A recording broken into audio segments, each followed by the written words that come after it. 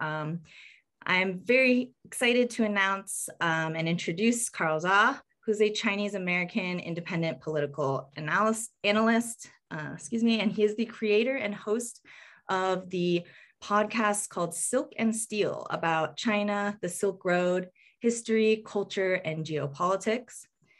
You can find Carl and Silk and Steel podcast on Twitter, YouTube, and Patreon.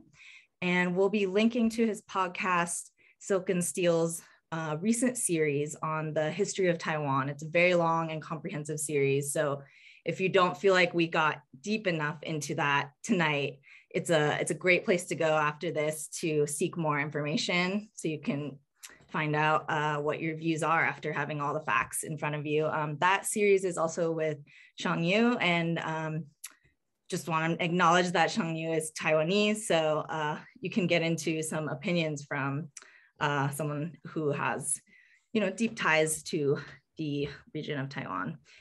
So thank you so much for being here today, Carl, with CODEPINK and Mass Peace Action. And Carl's gonna present for a little bit, and then afterwards we will go into some further questions. So if you have a specific question for Carl, we may have time for it. I'm gonna be asking questions first, and we'll see if we have time. Feel free to ask those though, and engage in the chat. Thanks, Carl. Thank you, Madison, and thank you for the organizer of CODEPINK for inviting me to speak. I will share my screen now. I did prepare a slide for this. Can everybody see my screen? So this is, I'm first going to present a brief history of Taiwan just to provide the historical context, hopefully with more nuance than the John Oliver piece. I have 60 slides, so I will go very quickly. So first, location of Taiwan. Taiwan is located about 100 miles off the coast of mainland China, southwest of Okinawa, north of the Philippines.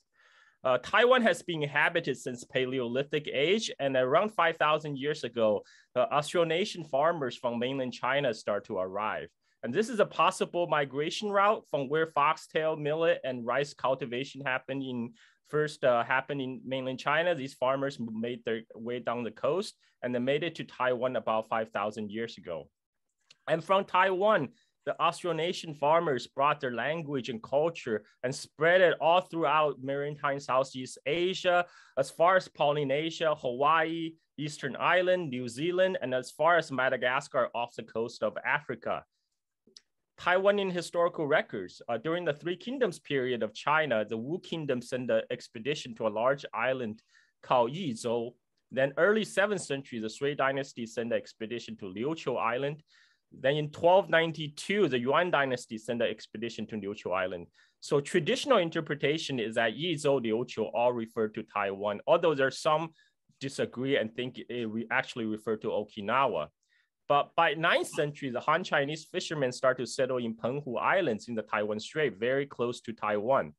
And then in 1281, after the failed Mongol invasion of Japan, the Kublai Khan had his fleet setting up shop and on the Penghu Island and officially set up administration. So from Yuan Dynasty, Penghu Island, this is the location of Penghu Islands. You can see it's very close to Taiwan already. From Yuan Dynasty, Penghu Islands was officially listed as part of China. Then in 1620s, in the late Ming Dynasty, the Europeans start to show up. The Dutch wanted to forcibly open China for trade. So they start by occupying the Penghu archipelagos, but the Ming sent a fleet to kick out the Dutch. So the Dutch was forced to flee to Taiwan and set up shop there. Just another note that start from at least from Yuan Dynasty, Han Chinese fishermen start to go across to Taiwan to fish around the waters around Taiwan. The Chinese traders start to trade with indigenous people on Taiwan, and the Han Chinese pirates start setting up their base on the Taiwan island because it's outside the imperial control. When the Dutch came to Taiwan, they set up their fort at Fort Zeelandia, and from there they start to subjugate indigenous people on Taiwan. And the Spanish didn't want to be left behind, so they set up their own colony in the northern Taiwan around, the present-day Taipei area. But after 20 years, the Dutch wage a war against the Spanish, kick them out. And by that time, by 1640s, Dutch control almost all the coastal areas of Taiwan.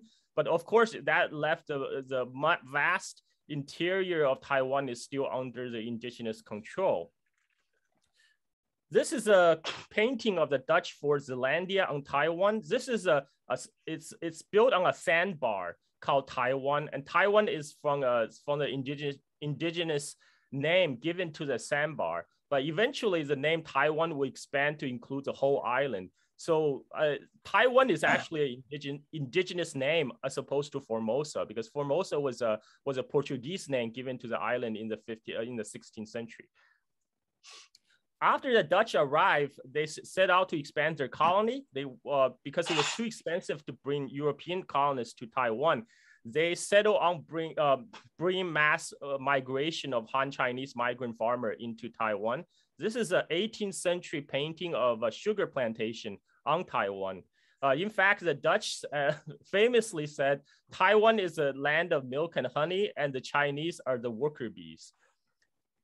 And in fact, the Dutch exploitation of these Chinese migrant labor was so harsh, it sparked several rebellions by the Chinese migrants on the island, and the Dutch brutally put them down with multiple massacres until this man showed up. And this is Koxinga, aka Zheng Cengong. He's a son of a Chinese pirate and his Japanese wife.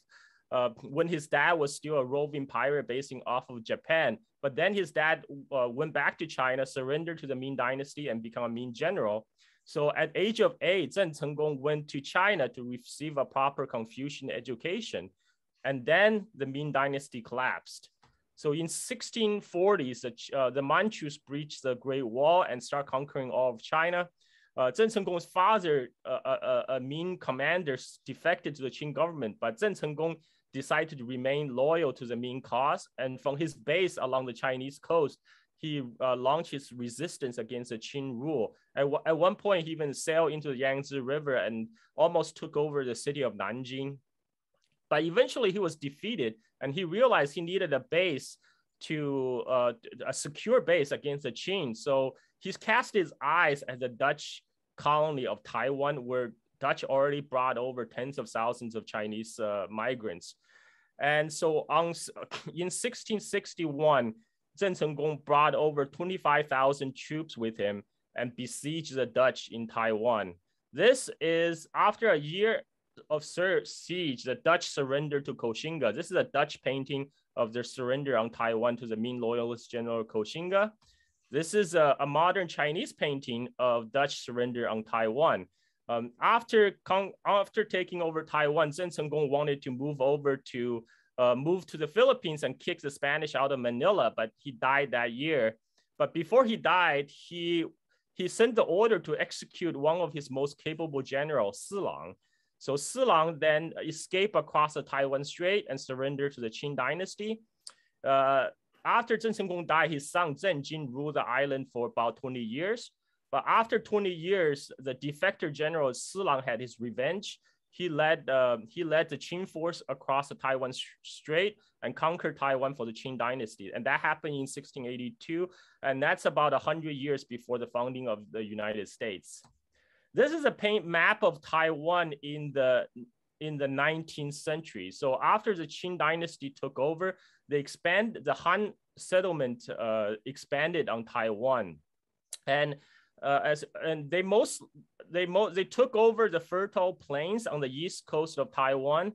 But on the west coast of Taiwan, the east part of Taiwan, the mountainous part, was still under the control of the indigenous people. In fact, under the Qing government, the Qing official pursue a segregationist policy because they don't want the mixing of the different ethnicities to cause ethnic conflict, and then they have to send in the military to put down rebellions. So on mainland China, that means the Han Chinese are forbidden to migrate into Mongolia, to Manchuria, to southern Xinjiang, where the Uyghur Muslims live.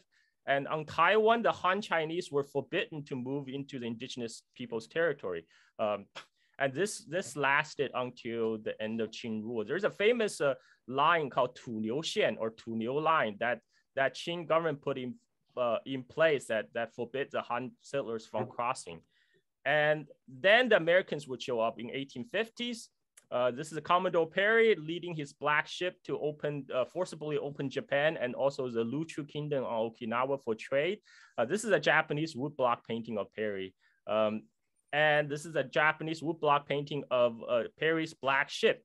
Perry actually stopped by Taiwan on his second trip, and he realized Taiwan is strategic importance as a midway transshipment point between the East Asian trade. So Perry sent a note to he suggested to the United States government that US should annex Taiwan.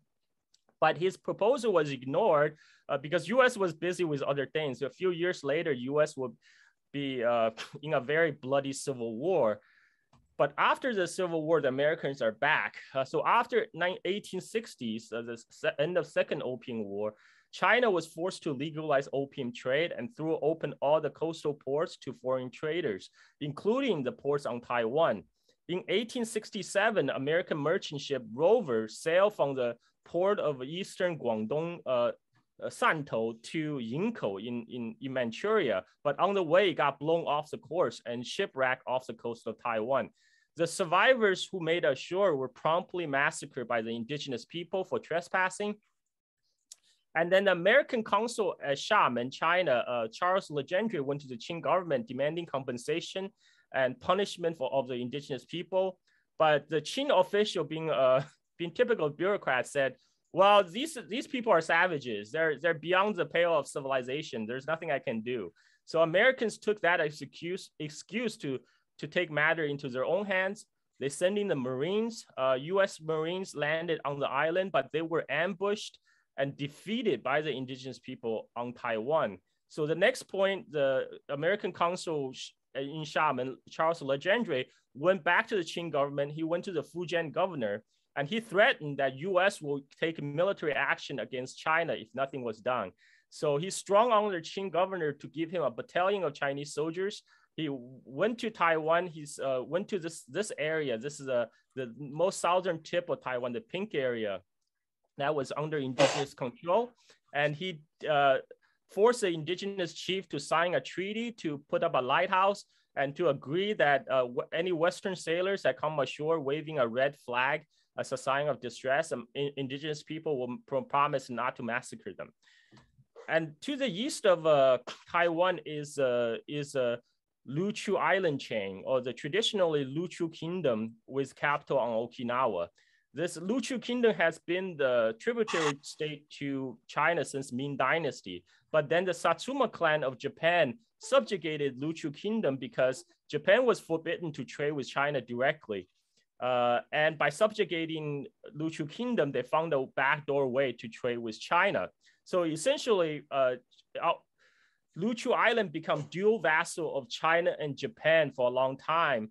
But Japan, after 1860s Meiji Restoration, the Japanese centralized its government, abolished feudal domains, and they wanted to annex Luchu Kingdom outright. And they found their excuse in 1871 when Luchu sailors who were coming back from Okinawa after a trade mission to send the tribute to the Okinawa king, to the Luchu king, on the way back, they were blown off the course and shipwrecked in Taiwan at the same place where the American ship Rover shipwrecked several years before.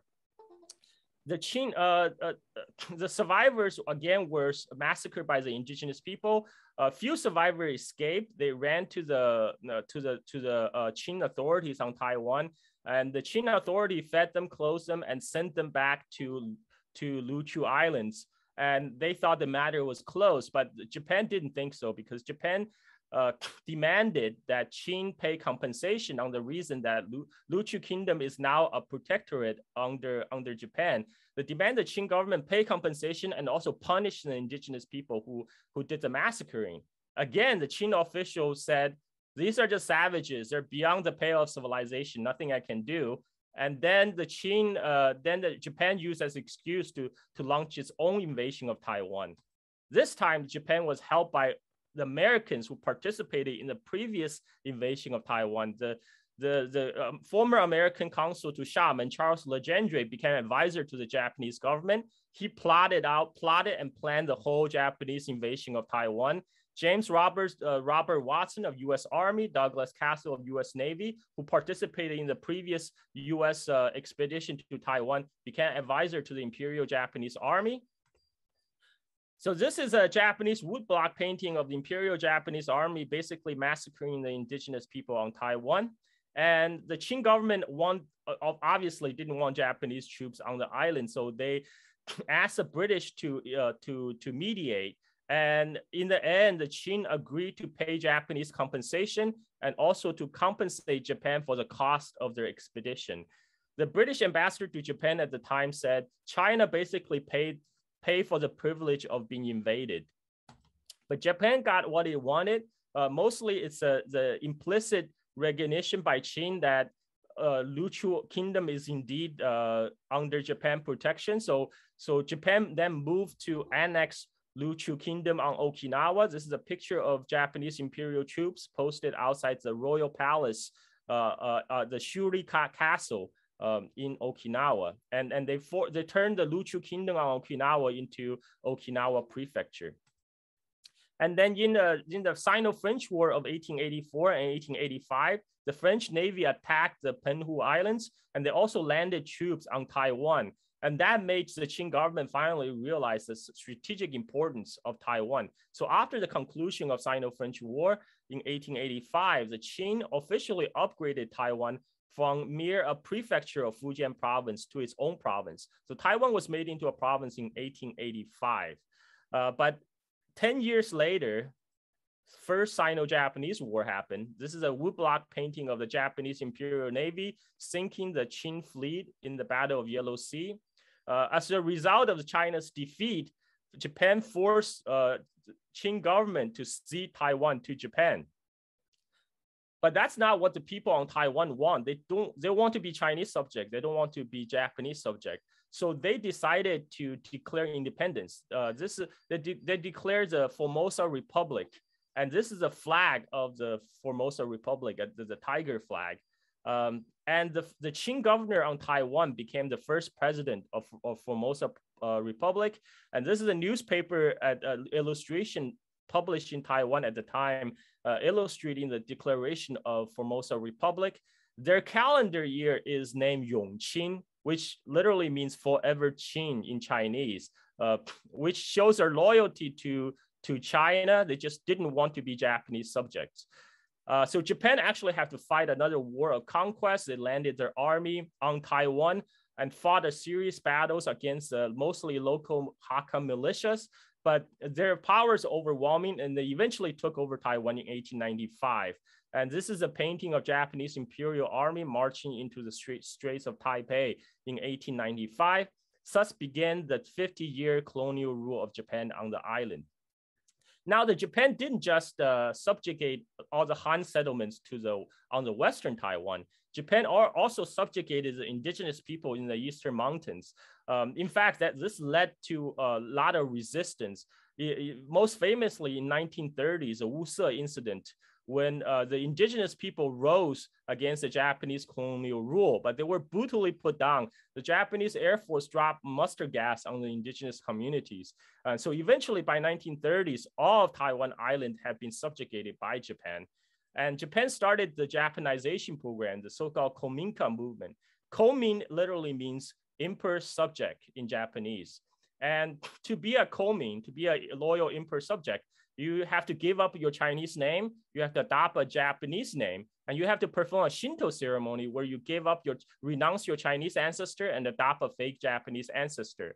Now, keep in mind, out of the whole population of Taiwan, only 2% of the Taiwan population actually went through the whole process and became a full-fledged Komin. And these 2% are usually match the landed elite, the landlord class on Taiwan who collaborated with the Japanese. Among the Japanese collaborator family is that family of the former Taiwan leader Li Denghui. His brother volunteered for the Japanese Imperial Navy and died in the Battle of Manila against Americans. And he himself volunteered for to be an anti-aircraft gunner for the Imperial Japanese Army in Taiwan, because by 1945, American Air Force started to bomb Japanese occupied Taiwan from air base on mainland China. And everyone on Taiwan also are forced to learn Japanese. And this ended in 1945 after the Japanese surrender. This is the day when Japan was restored back to China, according to the Cairo Potsdam Declaration. The KMT landed on Taiwan with American support. The problem is that KMT government at this time, it was incredibly corrupt, which actually the civil war will break out soon on mainland China. When the KMT landed, a lot of the assets on Taiwan are owned by the Japanese colonial authorities. So the KMT carpetbagger officials came in, they confiscated the Japanese colonial properties, but they turned them into their own personal assets. And because of the civil war breaking out in mainland China, KMT increased taxation. The inflation was rampant. And so this created a lot of discontent on the Taiwan island itself. This all come ahead on February 28th, 1947, when a KMT tax collector beat up a 40-year-old woman for selling unlicensed cigarettes.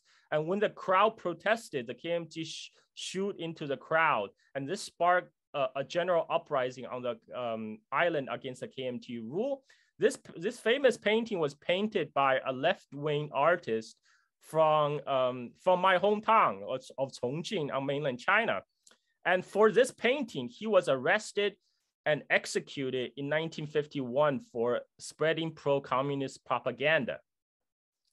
And this is a picture of the riot that ensued. There was a general uprising on the island. Then the founder of the Taiwan Communist Party, Xie Xuehong, led the only organized armed resistance against KMT. She actually formed a guerrilla against the KMT, but the KMT shipped troops from mainland, and eventually the uprising was crushed, and Xie Xuehong had to flee to mainland China. This begins what's known as a White Terror era in Taiwan. So anyone can be accused of being a communist sympathizer and be jailed and executed. This is a picture of two women who work at the Taiwan post office. They were accused on the trump-up charges of being communist spy. And one woman, Ding Yaotao, she was already pregnant at the time of her arrest. So her daughter was born and raised in prison. And 2 years later, both of these women were executed. And this was the environment in Taiwan at the time. And this was all fully supported by the United States, especially after the outbreak of Korean War. This is a picture of US Army officers training and equipping the KMT military on Taiwan. And of course, after 1949, KMT was fully defeated on Taiwan, and all the KMT troops came. The KMT was fully defeated on mainland China, and all the KMT troops now pulling to Taiwan with support of the Americans. And U.S. 7th Fleet, President Truman authorized 7th Fleet to sail into the Taiwan Strait to prevent the Chinese People's Liberation Army from crossing the Taiwan Strait, from liberating the Taiwan island. This is June 1950, so it's 4 months before the Chinese involvement in the Korean War, and this already happened. This is General MacArthur on Taiwan on August 1950. There's Chiang Kai-shek in the background, the leader of KMT. Here's Vice President Richard Nixon presenting a picture of President Eisenhower to Chiang Kai-shek on Taiwan in 1950s. And also during the Korean War, the U.S. set up the so-called Air Defense Identification Zones, short ADIZ, for Japan, Korea, and Taiwan. Now, ADIZ has no basis in international law. It's unilaterally declared and includes a lot of the international airspace because each country's sovereign airspace is only limited to 12 nautical miles off its coast. But the American declared ADIZ zone include a lot of international airspace. And look at the ADIZ in Korea. It stretches over North Korea and almost go up to Pyongyang. And then there's a famous Taiwan ADIZ zone. You can see half of it is over mainland China. And the recent news you hear about Chinese incursion into the Taiwan airspace, this is what they're talking about. They're talking about Chinese aircraft flying over this American declared ADIZ zone. And I will talk about that later. And US also placed 12 Matador nuclear capable missiles in Taiwan in 1957 and later deployed a nuclear weapon on Taiwan aimed at mainland China. And in 1958, during the Taiwan Strait crisis, when it looks like PRC was poised to take over these offshore islands that's still controlled by the KMT, US military suggested to use nuclear weapon against mainland China because they realized there's no way to stop a conventional takeover of these islands. So they recommended using nuclear weapon against the airfields on China. If that doesn't stop the PRC, they recommended to launch nuclear weapon deep into mainland China. And they also realized, this is revealed in a recent Daniel Ellsberg leak. They also realized there's a possibility that Soviet Union might do a retaliation by striking Taiwan and Okinawa with nuclear weapons. But American planners decided that's a price they're willing to take. They're willing to save Taiwan, even if that means that Taiwan gets nuked. They're okay with that. Oh, look, it's President Eisenhower visiting Taiwan with Chiang Kai-shek in 1960. American troop level in Taiwan rose to 30,000 during the Vietnam War. Now, this is an infamous Time magazine Christmas in Vietnam special on the U.S. military R&R, aka sex tourism in East Asia, from the issue of December 22nd, 1967, featuring Taiwan. So during the Japanese colonial rule on Taiwan, the Imperial Japanese Army set up these women-attended baths in Taiwan to serve the Japanese. But after the Imperial Japanese Army left, the KMT repurposed these establishment to serve the American GIs. So, it was openly touted in the page of Time magazine. You can find it in the Time vault. And this is a kind of the state of Taiwan was in. Now, the KMT misrule actually led to the sparks independence movement because KMT precluded unification with mainland China with the help of US, killed off of the communists and leftist opposition. Joining Red China is no longer an option. The opposition to KMT then turned toward advocating Taiwan independence because KMT is a Chinese nationalist party that insisted on its rights to rule all of China, including Taiwan. And KMT mismanagement of the interethnic relations. Most people on pre-1945 Taiwan, I'm talking about the most Han Chinese people, originally came from the Fujian province across the strait, and they mostly speak Minnan language. The newcomer that came with KMT with a retreat from mainland, they came from all over China and speak different languages. And the KMT depended on the military that it brought over from mainland China for control. But because the KMT control every aspect of Taiwan society, and because KMT is essentially a mainlander party, so mainlanders occupy most of the leadership positions. And KMT also started to force to impose standard Mandarin language on Taiwan. Now, anybody who caught speaking standard Mandarin in Taiwan schools were beaten. Okay, I grew up in 1980s China in Chongqing. At the time, we speak standard Mandarin in class, but during the recession, we speak our own dialect. Nobody bothered us. But in Taiwan, it was different. In Taiwan, this was very, very coerced language program. So this all led to the resentment of so-called Bensenden or the Taiwan provincials against the KMT rule. Now, come 1971, United Nations held a vote. So up to 1971, Chiang Kai-shek regime on Taiwan presented itself as sole legitimate ruler of all of China. But in 1971, majority of the countries in United Nations voted in the People's Republic of China and voted out Chiang Kai-shek's regime from the United Nations Security Council. And the following year, Nixon visited China.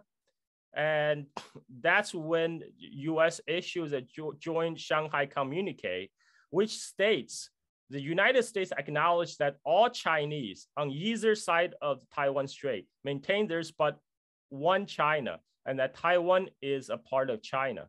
The United States government does not challenge this position, reaffirms the interest of the peaceful settlement of Taiwan question by the Chinese themselves. So this is important because back when it was issued, most of the people on Taiwan still identify as Chinese, right? So it says all Chinese on the either side of Taiwan Strait. In response, as the US normalized its ties with China, US Congress put forth the Taiwan Relation Act because, for a long time, US Congress had this so-called China lobby, which backed the Chiang Kai-shek regime, including the owner of Time Life media empire, Henry Luce. So these congressmen put up the Taiwan Relation Act, which US is supposed to assist Taiwan in maintaining its self-defense capability in effort of deterring future of Taiwan by other than peaceful means.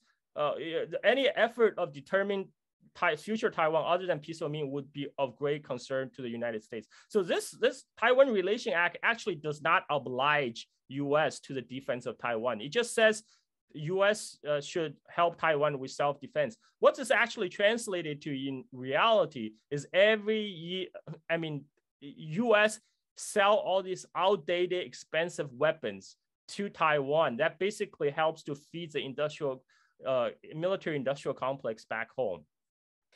Then Taiwan enters the Jiang Jingguo era after the death of Chiang Kai-shek in 1975. Now, Jiang Jingguo is a more enlightened dictator compared to his dad. He was sent to study in Soviet Union in 1920s, and that's where he met and married his wife. In fact, when he was studying in Moscow, he met Deng Xiaoping, and two became close friends. When KMT came to Taiwan, they started land reform, which they couldn't do in mainland China because back in mainland China, KMT's support base is a landlord class. But on Taiwan, the KMT support base is the KMT army, and they're not obligated to the Taiwan land-owning class. So they actually carry out land reform. And under Jiang Jingguo's rule, Taiwan started to take off economically. And toward the end of his rule in 1987, Jiang Jingguo finally ended the martial law, ending the White Terror era of Taiwan. So before 1987, it's illegal to form any political party on Taiwan. Only legal political party is a KMT. So that was ended in 1987, and all the censorship were relaxed. But Jiang Jingguo died the following year in 1988, and that paved way for the Taiwan democratization process. Now, Jiang Jingguo also recognized that there's no hope for KMT to take back mainland China, that in order to stay in Taiwan long term, he need to incorporate the locals, the Taiwan locals into his administration. So he promoted a whole bunch of Taiwan locals into the KMT ranks. And one of them is his successor, Li Denghui. And so both Li Denghui and the current Taiwan leader, Tsai Ing-wen, were the Taiwan locals who joined the KMT administration. And under Li Denghui, finally, an election was held in 1996. Now, keep in mind, the democratization of Taiwan almost happened simultaneously with the democratization process happening in South Korea, and both being basically US-backed right-wing military dictatorship. There's a reason for that because in the late 80s, early 90s, that's the winding down of the Cold War. US can no longer justify supporting right-wing dictatorship. Well, and not that with a straight face. US still do that, but it's increasingly harder to justify. So the democratization process on on Taiwan and South Korea actually confer an extra level of legitimacy to the continued support of U.S. to these governments. And next thing, in 1992, the representative from mainland China and Taiwan actually met in Hong Kong, and this became the basis of what's so-called 92 consensus. So 92 consensus says there's only one China. But from Taiwan side, they take it to mean there's one China, but different interpretations. Whether that China is People's Republic of China or Republic of China, that is open to interpretation. On the mainland side, their interpretation is there's only one China. And in fact, the Xi Jinping and Ma Ying-jeou met in Singapore in 2015, and Xi Jinping has stated publicly, as long as 1992 consensus and its core values are acknowledged, we stand ready to have contact. Even in 2015, Taiwan leader Ma Ying-jeou still affirmed the adherence to 1992 consensus, which is there's only one China.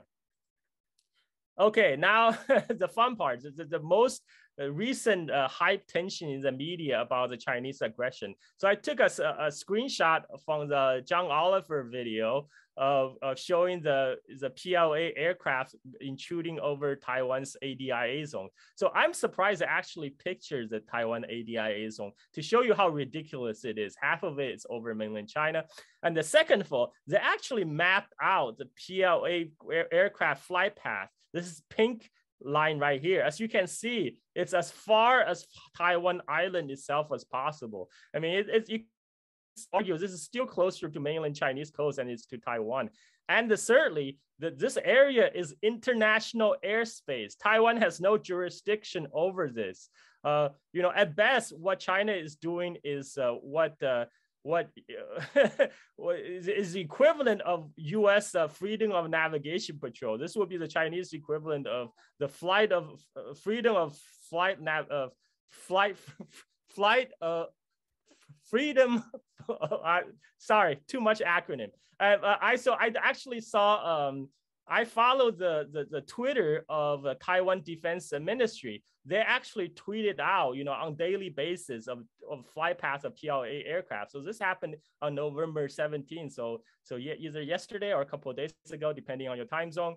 And you can see this is the actual flight path of the PLA aircraft. This little red arrow right here. It's so far from Taiwan. I mean, so why? And Xi Jinping gave a speech recently during the 100-year anniversary of 1911 the Chinese Revolution. He actually said, okay, so I went to YouTube and I took the Guardian.